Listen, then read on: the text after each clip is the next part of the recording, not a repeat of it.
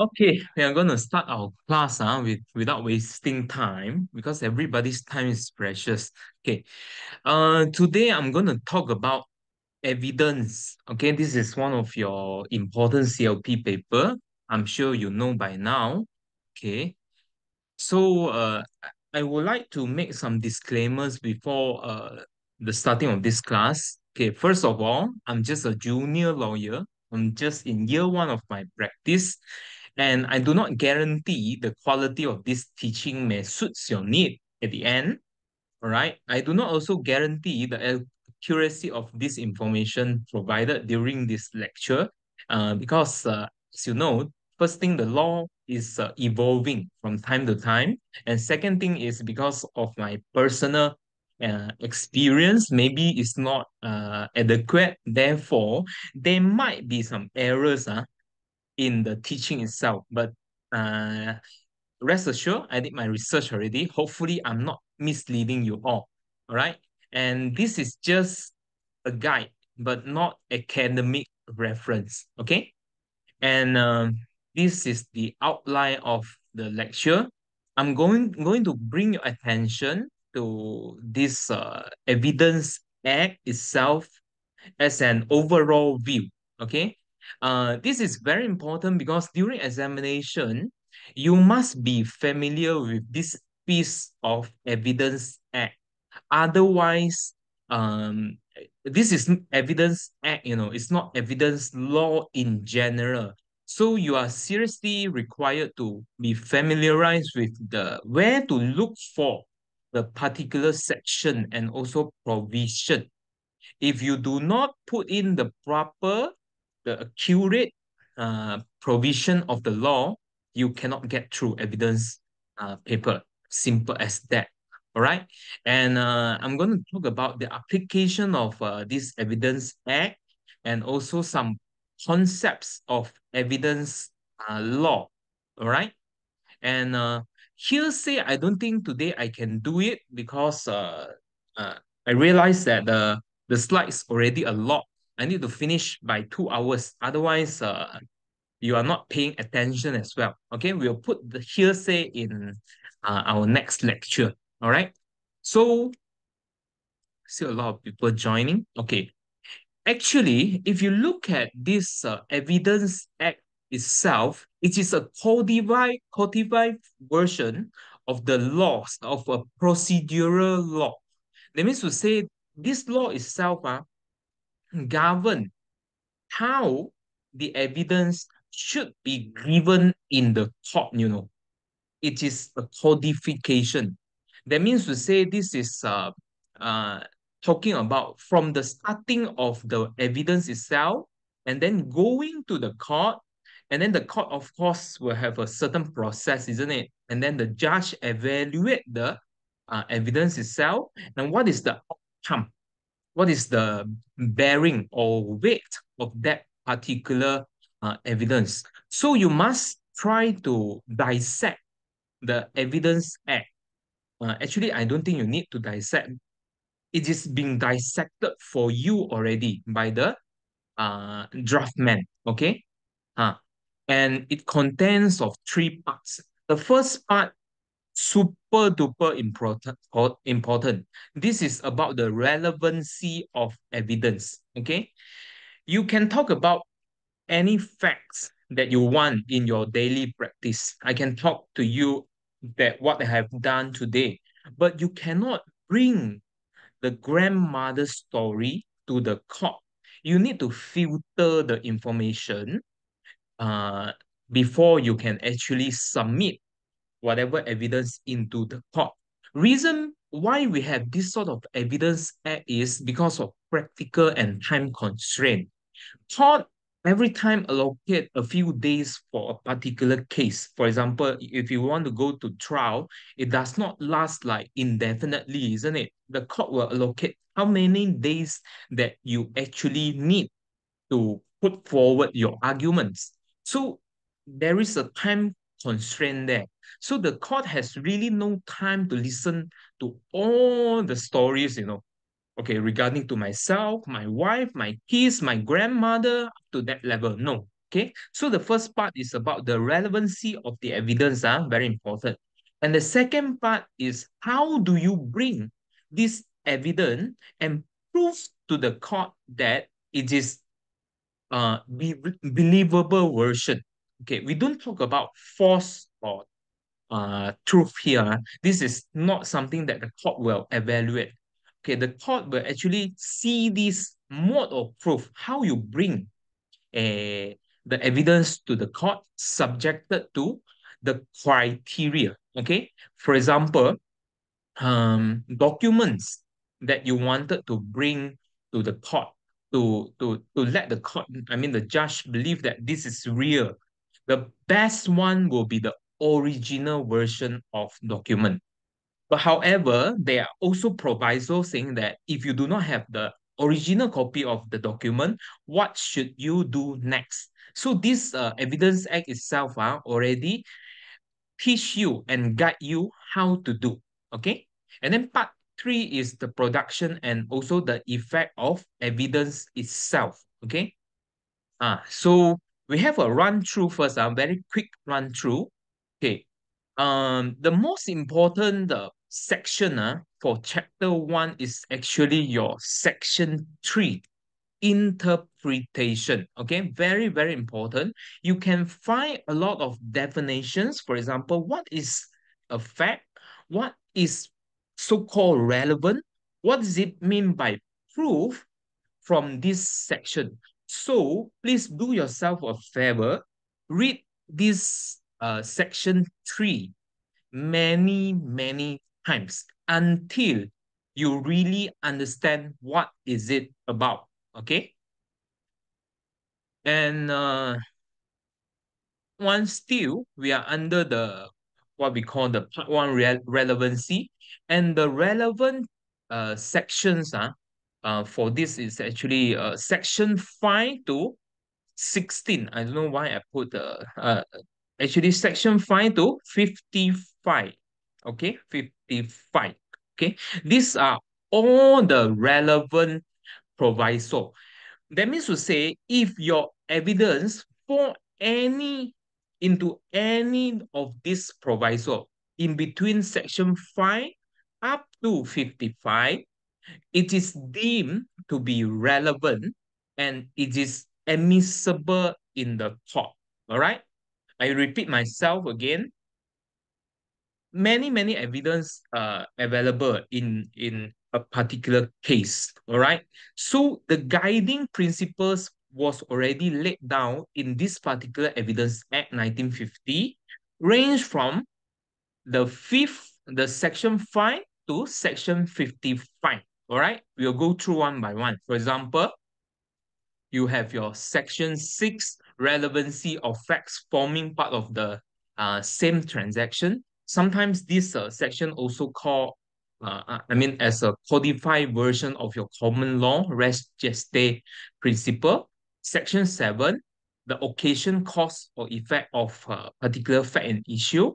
The section 8, motive, etc. Up to section 55, okay? All these are admissible, all these are deemed to be relevant, okay? Do not think just because I know some of the textbook will only write section 5 to maybe just up to section 12. Oh, then you confine your mind thinking that, oh, the relevancy is only 5 to 12. I mean, section 5 to section 12. This is wrong. All section 5 until section 55 are relevant. Okay, please bear that in mind. Okay, and then we have admission and confessions. This is also provided in your Evidence Act itself. You can refer to the statute that you are holding now. Okay, whenever you see a question that you can actually zoom into this topic, please that's why you need to be familiarize yourself with this law. So you go to these sections, section 17 to section 31 to talk about admissions and confessions. Okay, of course, this will not be covered today in a detailed manner. Okay, we will have other class to cover this. Okay, and statements by person who cannot be called as witness. This is something to do with your hearsay exception. Okay, very popular question. Okay, please uh, read the heading, and also at least you must know what is the title. Okay, for example, I show to you section 32, cases in which statement of relevant fact by person who is dead or cannot be found, etc. etc. You see or not? There is a etc. is relevant. Okay, so um, try to read uh, the index of this evidence act very, very frequently in order for you to master, okay, this paper, okay? And statement made under special circumstances, okay? Like for example, the books of account, any entry of public record, okay? For example, the book uh, entry book by commissioner for oath, okay, land registry, the one that you have signed, those are deemed to be public record, and map, charts, plan, etc. So this is all under the heading of still relevancy, but under the heading of statements made under special circumstances. Okay, so those things are relevant, even the statement as to any law contained in law books also is relevant, because sometimes during the trial we may wanted to cite some when we raise objection or there is an argument, okay, with the opposing counsel, so we can actually cite whatever law that contained in law books. Okay, so if you do know people object, then you are difficult lah, all right? And how much of a statement to be proved? So these are also one of the heading, but not so popular chapters lah. And this question, I think, came out in the past before, in which uh, I mean, whether the judgment of the previous judgment, okay, is relevant or not. Let's say, for example, the same plaintiff and defendant, they have many, many cases. Okay, any relation, by right, every case will stand on its own, but somehow or other, because there is some overlapping of the facts, I mean, of let's say, for example, Chi and Gan have three cases, open each other lah. I sue Gan lah, for example, three cases. Each case A, case B, case C, by right, should stand on its own. However, somehow or other, we can borrow the judgment. Let's say I already finished case A, and then I got a judgment in favor of myself. And then somehow or other, I can use this judgment to support my case in the case B or case C. Okay, so this is available in and provided under your subsection 40 to uh, 44. All right.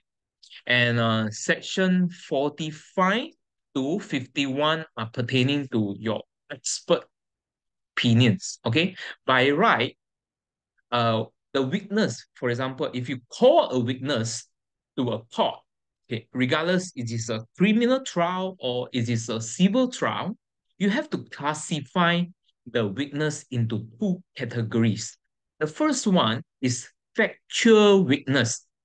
He is only talking what he see, what he had listened, what he got feel, touch lah, your five senses. Okay, I hope you know what is the five perspective sense lah. That means your eyes, your nose, your tongue, your touch, etc., and your ears. Okay, those are five senses. You cannot say something that I think if let's say, for example, this is a murder case, you call a witness and suddenly the witness go and say something like, in my opinion, or dalam pada pendapat saya rasa dia bunuh itu accused bunuh tu victim kot, si mangsa kot. Good. And then something that you think Okay, like that cannot. Those categories of weakness are actually belong to opinion or expert weakness. Okay, you can understand factual weakness and opinion. Uh, I mean, factual weakness and also expert weakness. These are two different categories. And if you are answering this sort of question, you need to cross-refer to your rules of court or your CPC. Depends on the question, whether it is framed, it is a criminal case or it is a civil case, because there are certain guidelines. Okay, that's how uh, I feel. I mean, retrospectively, I feel why the marks for CLP is so strict. Okay, because practically you have to combine um, CPC rules of court plus evidence. It's just not just whatever your textbook had written. Okay, and character evidence, for example. Okay, this is also a popular question because anyhow, I hope you have listened to this maxim by now. The court is just trial of the matter itself. It's not a person. That means to say, whether I'm guilty or not, it's not just because I'm good, I'm kind, I give free teaching, but it is about whether I kill my wife or not. Okay, I'm so sorry that I use my wife a lot to give a example. I think she's the safest person that will not sue me. All right. So take for example, I did murder my wife. So is this sort of character evidence of the accused, me lah, will be relevant or not? So there are of course some rules that govern it. This is under your section 52 to 55. Okay. I think upcoming class we will have opportunity to cover it. Okay. And part two, part two of your how to say your uh evidence act is about proof. Okay. Every evidence that you want to bring to court, please remember this very clearly.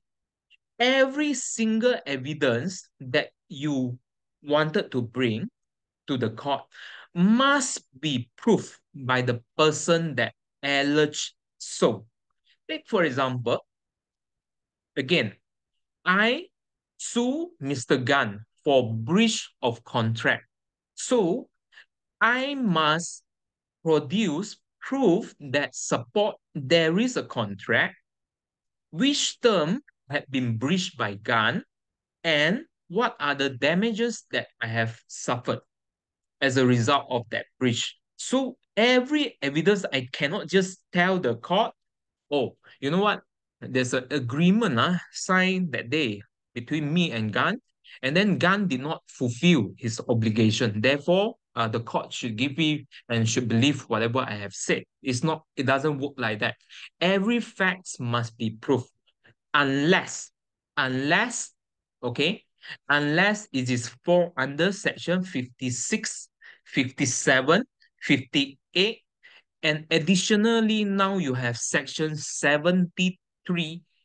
Okay. Section 56, 57 means judicial notice.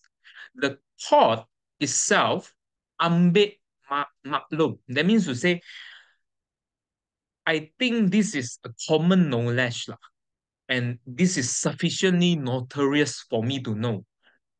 For example, Malaysia is located, you know, in Southeast Asia. You do not need to show to the court this statement. Okay, let's say I allege that Malaysia is located in Southeast Asia. By right, according to the principle, every single evidence must be proved. So I have to show a map to the court. It looks silly, isn't it? And somehow or other, because judiciary has got integrity, the reputation is very important. So somehow or other, some facts that is so commonly everybody know lah, no dispute Nobody is going to challenge one. That means to say, um, even the kid knows Malaysia is located in Southeast Asia. The court would ambil maklum, tak payah dibuktikan. Okay. The other section is section 58 that I have said. Usually in civil cases, when the opposing party admits a fact, that means sudah ada pengakuan, sudah mengakui certain facts, because we have fakta yang telah dipersetujui. That means we both agree lah, not to waste time, drag around the matters, because everybody's time is precious. So those facts, no need to prove. So you do not need to produce evidence to support it. Okay. And also section 73AA for your criminal trial. This is additional, the new amended act, in which when the parties, that means to say the prosecution and also the defense counsel, they sat down together, they have a written they reach a written consensual. Okay, for example, certain fact, no need to prove. This thing you cannot dispute later. Okay, later. And your oral evidence, okay, by right, if you call any witness, that sort of witness must give oral evidence in the court. Okay, you cannot, for example, if you acting as a DPP, Deputy Public Prosecutor, your witness list will include your investigating officer, the recording officer that take the section 112 statement, etc. And then you have your saksi tambahan, your chemist, all that. All those person must actually give oral evidence in the court, not in written, because the witness itself need to undergo EIC, examination in chief, cross-examination, and finally end with re-examination. So this is the standard process. Why is it so? Because the court is a place where there is a natural justice, There's a right to be heard, as well as right to challenge what the other parties had said. Okay, so this is the opportunities, equal chance, fair game for both parties, either in civil suit or criminal suit. Okay, very simple, huh? And documentary evidence, I think you need to master it quite well, because a lot of documents in practice, regardless it is a civil case or criminal case, civil even more. Sometimes it is very common for you to see 1,000 pieces of paper in just one case. Okay, so the rules that govern the relevancy, of course, is very important, and how it is supposed to be brought to the court, it is another issue. Okay, otherwise, sometimes if your documents are being marked as ID, that means to say, uh, uh, the document sometimes is in bagian C in civil case, and you do not call your witness to testify this document is made by that particular person, then your evidence has no value. Then your case probably cannot sustain in the court. Okay, this is how it is. All right, and public document, of course, it's not like private documents. It's certified copies. Some documents you cannot bring it to the court, isn't it? Sometimes you give a photostat copy. So, in order to prevent the opposing counsel to challenge it, sometimes you have deadline, you have certifying by your ketua jabatan, and it is deemed to be admissible. So this is all how you prove this sort of documents in court. Okay, that's why it is fall under your part two. Okay, mode of proof lah, to put it very simple, is how you bring this piece of evidence to the court in a right way. Okay, and you have presumptions. Okay, presumptions is a very interesting topic. I have to admit to you that when I was studying CLP, I got confused a lot because by right, uh, let's say, for example, it is a criminal case, okay, as we all should know by now, because we have completed our LB, isn't it? Prosecution will bear the burden to prove the guilt of the accused. But somehow or other, whenever you have the so-called presumption, take for example, we have a case of drug trafficking charged under Section 39B. Okay. Take for example, the prosecution does not really need to prove that the accused uh, sell the drugs. There's no need to bring video or photograph that he sell the drug, or he got linked to the supply chain.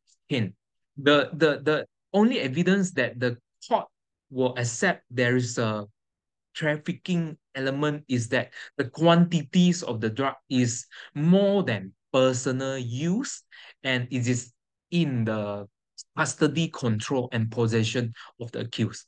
So it becomes like you don't need to prove, whenever there is a presumption. Okay. So this section 79 to 90 provide for the presumptions as to documents. Okay, so that means to say the person that bring these documents, whenever you have this sort of section, so it makes your mode of proof much easier.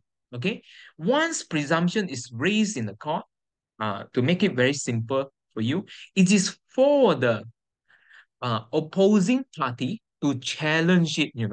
The there is a switching of burden, okay, of proof. Okay, as simple as that.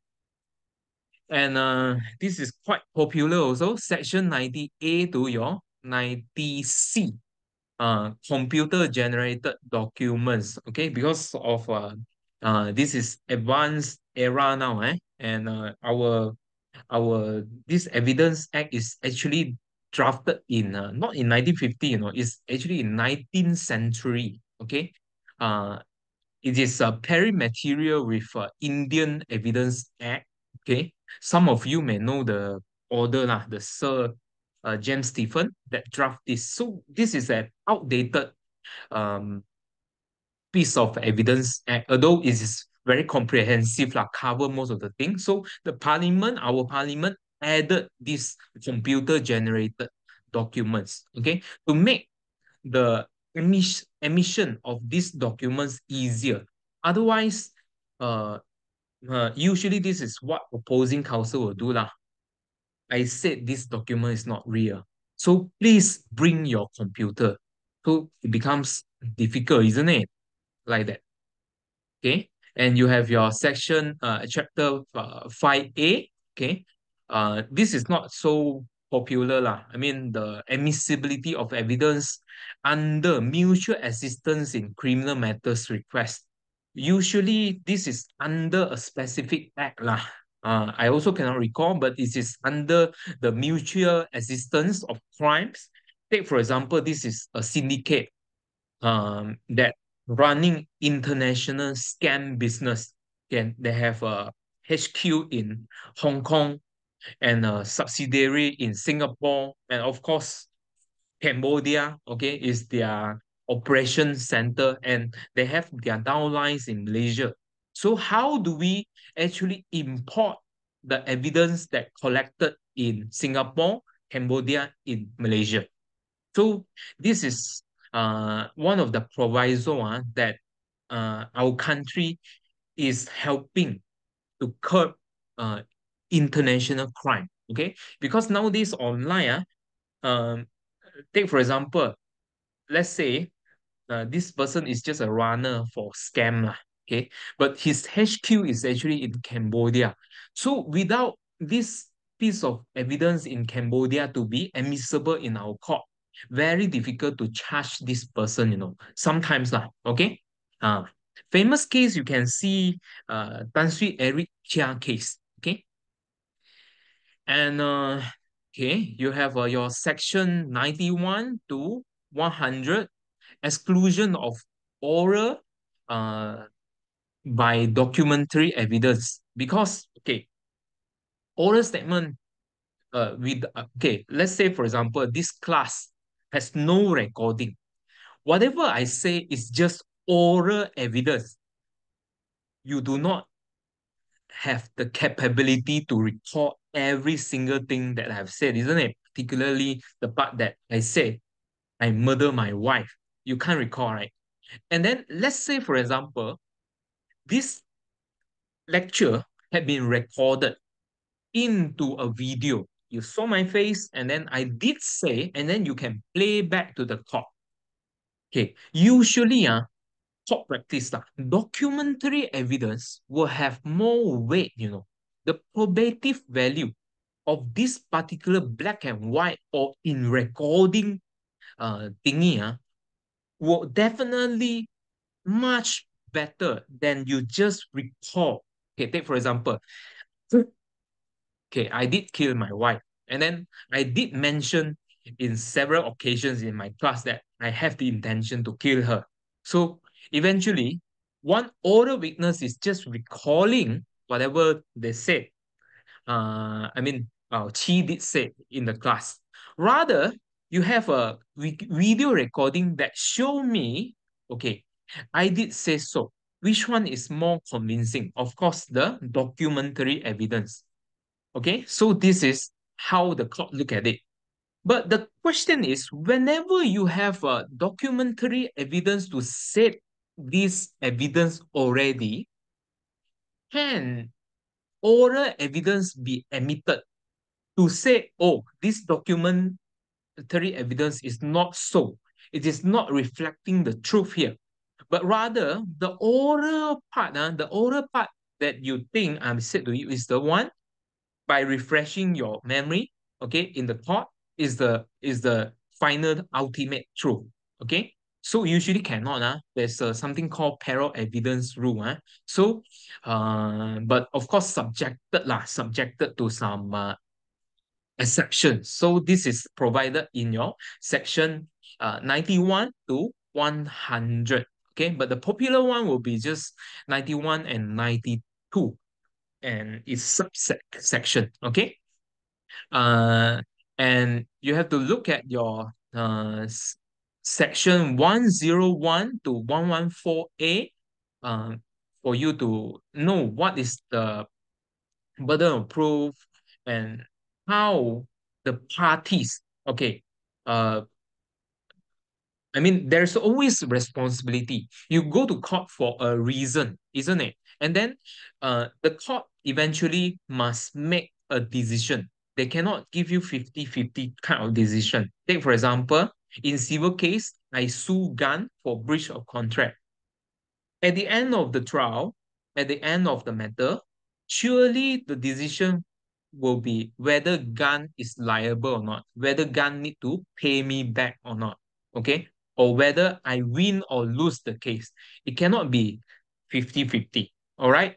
So who bears the burden to prove this case and how did the role switch will be determined from this part lah, this chapter 7. This is your burden of proof, okay? The most important one, I think 101, 102, remember for your life, 103, 105, 4, and 105, okay? These are the popular question that you must really master at your fingertip, okay? We'll discuss it lah. And estoppel principle, you have usually this one is civil case lah. You are stopped from uh you make one promise, suddenly can you do something to say, oh, I did not make this let's from your action lah, something like that. And you whenever you bring a witness, what can the witness say, what can be accepted by the court? These are the governing proviso, okay? Provided under your section 118 to 134. Okay, this has a lot to do with privilege. Yes, he can say so, but somehow or rather, this statement cannot be accepted by the court because it is deemed to be privileged. That means to say protected information.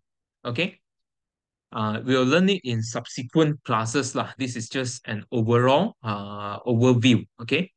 And how did we conduct our examination to the weakness? Okay, this is provided under your section 135 to 166. Okay, can we ask leading question? When can we ask leading question? How do we impeach the weakness? Okay, and um, can we ask any cases? I mean, any sexual relationship, particularly in a rape case, all that you must know, in order for you to answer your evidence question.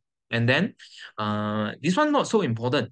Okay, section 160 to 166 not so important, and 167 improper admission and rejection of evidence. Unlike UK, unlike the common law principle, Malaysia do accept illegally obtained evidence. That means to say they don't care this evidence, how it is being produced.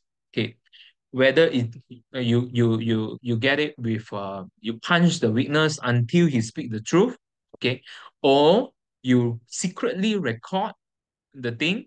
Okay, take for example, our Prime Minister Sodomy case, the video was secretly recorded. Take for example, lah. Okay, so this is not something by right, it's improperly or illegally obtained evidence, but still, under this section 167, the court can accept. Okay, Malaysia accept illegally and improperly obtained evidence. Okay, so next, we need to talk about the application of Evidence Act. Okay, first thing first, you must look at your section 2 of Evidence Act 1950. This Evidence Act, I already said to you, it is an adjective law. It is a procedural law. This is not substantive law. This is something to govern the conduct of the councils and also the court. That means to include the judge as a whole, okay, the court officers. It is applied to all judicial proceedings except arbitration and also affidavit. Okay, arbitration, that means to say the case was brought to AIAC lah, for example, for another tribunal. Okay, so we have a arbitration act in Malaysia. Okay, so usually apply to those um construction contract a lot. They will have a arbitration clause.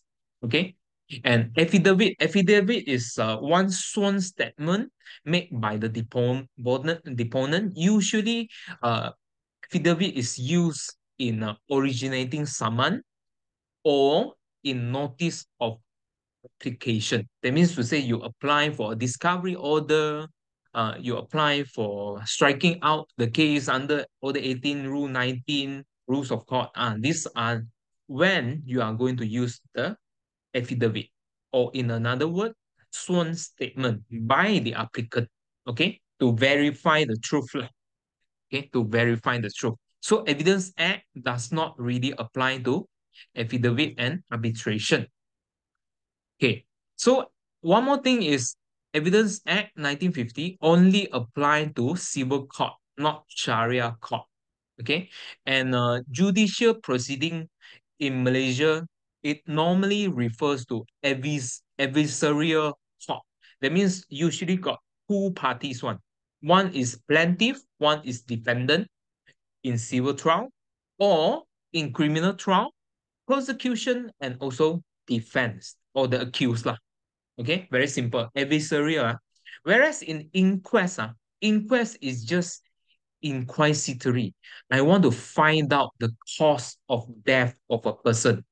Usually, there's no cross-examination. You cannot challenge whatever the coroner's court. I mean, now it's under a special coroner's court now. Okay, So Evidence Act has no application, okay, in inquest. Just in case you need to know about that.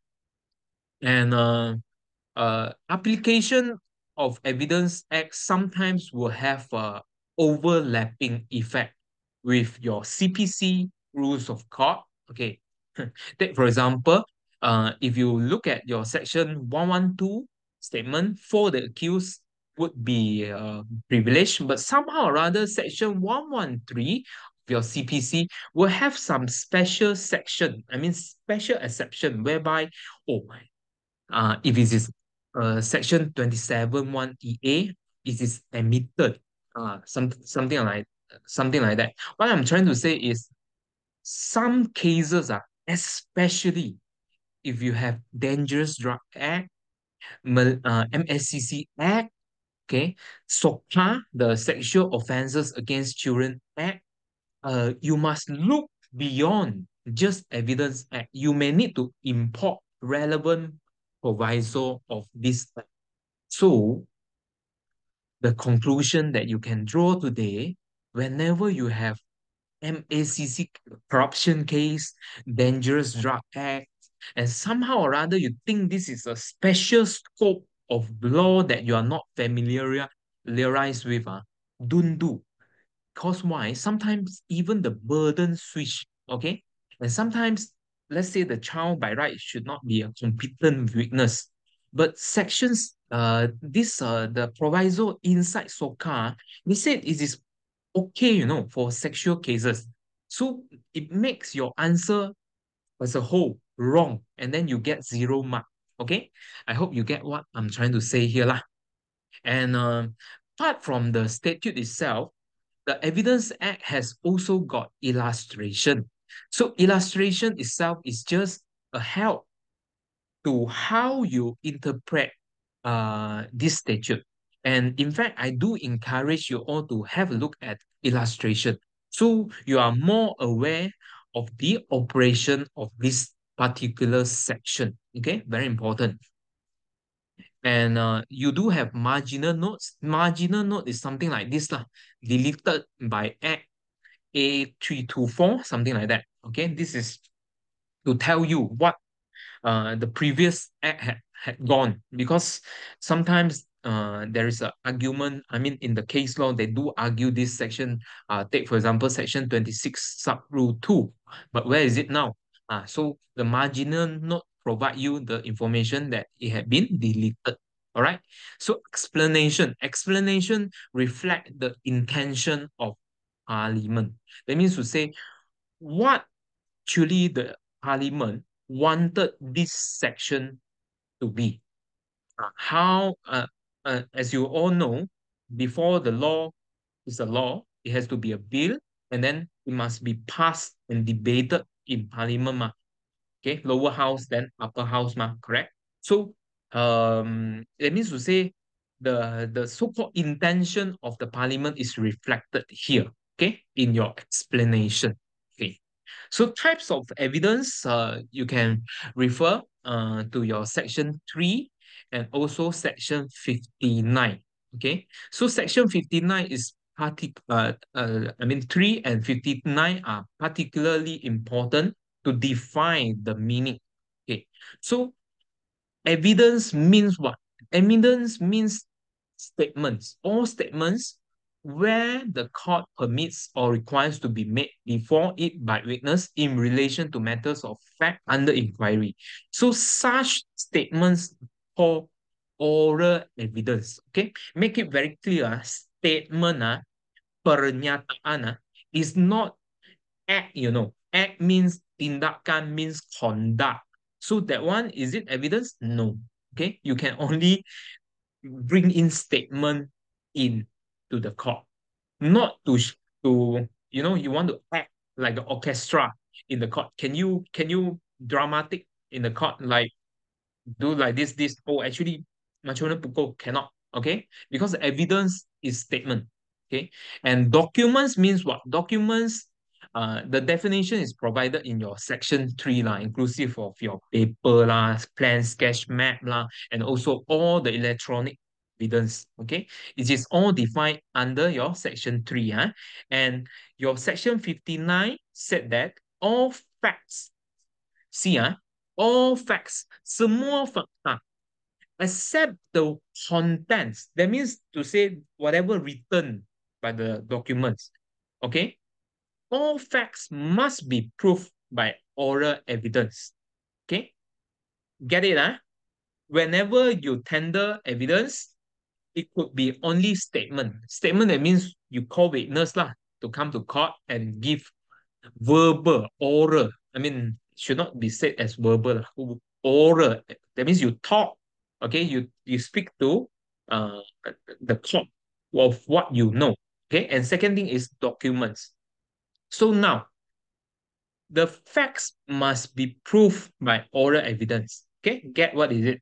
Except for the contents of documents, because court, the judge has the ability to read and make his own interpretation over the content of documents. That one you don't have to worry. Okay. And documentary evidence, uh, again, it is defined in your section 3. You can further look into it. Like I have told you, all the papers lah, sketch plan, electronic video recordings, all are deemed to be documentary evidence. You can copy down whenever the answer requires you to do so. And the contents of the documents may be proved either by primary or secondary evidence. Primary means what? It is already defined in your Evidence Act. And secondary means what? Okay. Usually make your life simple. Primary means original. Okay. Secondary means probably it's a duplicate copy or photostat copy, something like that. Okay. So this is what I have talked to you. All this is deemed as document, section 3. Please read section 3 many, many times. Okay. And the types of evidence, real evidence. Real evidence means if you look at your section 60, sub-rule 3, it means material thing, the real thing. For example, in drug trafficking case, what you really see would be the packet of the drug, for example, amphetamine, the powder of heroin, will be actually brought to the court and being marked as exhibit. That means to say this is a real piece of evidence. It's not just photography. Okay. And some of the time, the court may take the trouble to visit the crime scene.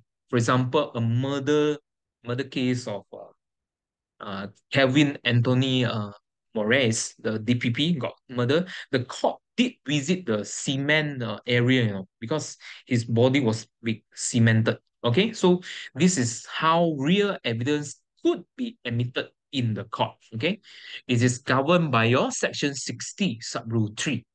And you have a direct evidence. So what does it mean by direct evidence? Okay, direct evidence actually divided into two. First is your physical. Okay, like I said, two categories of witness. First, you talk based on your how to say facts. Whatever you see, whatever you hear, you smell you smell some smoke lah, I mean asap lah, in a let's say a fire accident case. These are the direct evidence, and whatever you think in your brain that one is actually expert lah. I mean opinion. Okay. So these are the categories of evidence I think you need to know. Okay. I have to stop the recording for a while because easier for me to